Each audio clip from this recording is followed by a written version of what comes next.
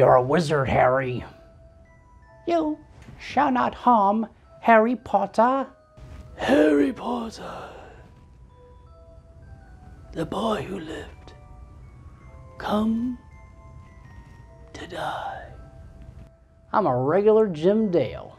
A wise man once said, the beer is proof that God loves us and wants us to be happy. I choose to not just understand the beer that I drink, but to understand the passion that it takes to create it. This is Geeks on Tap. Welcome to Geeks on Tap, Wizards and Witches. I'm your host, Jaret, and it's Hogsmeade weekend at Hogwarts. And I didn't get my permission slip signed. You too?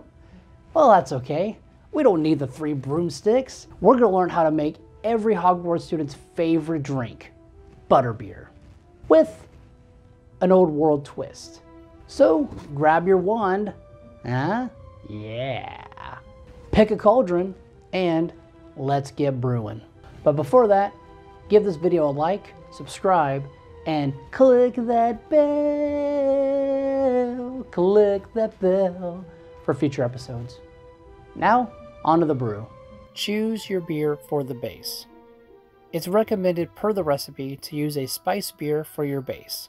So this is the beer that I'm going to use, Shiner Cheer.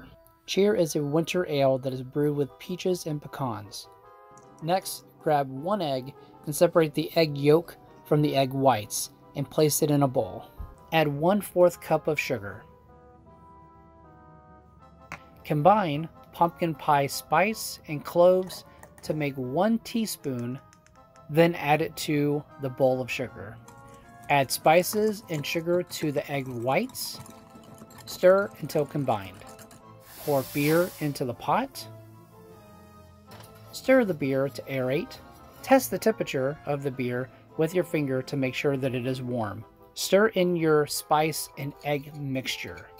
Stir with a whisk consistently for 2 minutes to make sure that the egg does not cook. Add 1 tablespoon of butter to beer. Stir until melted. Place strainer over measuring cup. Strain beer as you pour into the cup. Pour beer from the cup into your preferred drinking glass. Accio Butterbeer.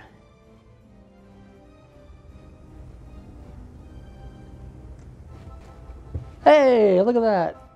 Like the glass? I used my Marauder's map to sneak in and snag one. Time to taste our buttery concoction.